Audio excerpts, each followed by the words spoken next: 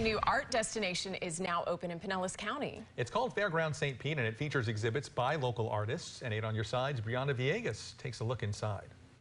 Hey there, guys. So this is just one of the sections here at this new art destination that you can check out. It's meant to feel kind of like a motel. You can go in and out of rooms. So this one specifically, it has those neon lights. And what's really cool about this is that you can just get lost in this experience that is so magical and it's so fun to be in. So here to talk to us a little bit more about it is Liz Dimmitt. Thank you so much for being here. Thank you for being here to visit us.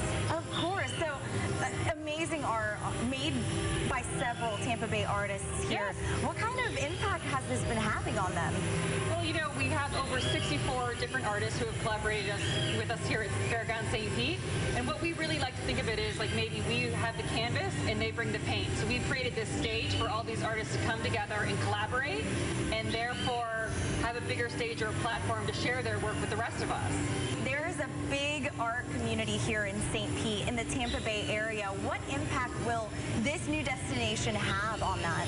I think Fairgrounds St. Pete really highlights what's already here. I mean, there already is this incredible arts community and really talented artists and creatives here, and we're just giving them a platform or, you know, a pedestal on which everyone can understand and see and knows where to come see their art. My favorite part is those little details. So I love everything at Fairgrounds St. Pete, but the brochures and the motel lobby, like you said, the mermaid shell room and the shells on the walls. I love all the tiny little details. I mean, you can go around and there's an epic screen and there's these huge environments and a strawberry room. But if you look inside that strawberry room, every little thing is on brand and important. So there's nothing that isn't part of the story. Amazing. Well, thank you so much, Liz, again, for giving us a quick little rundown on what people can expect. Thank you for being here today. Yes, thank you. So if you do want to come and visit with your family, I'll have more information on the hours that it is open and on ticket details on our WFLA app.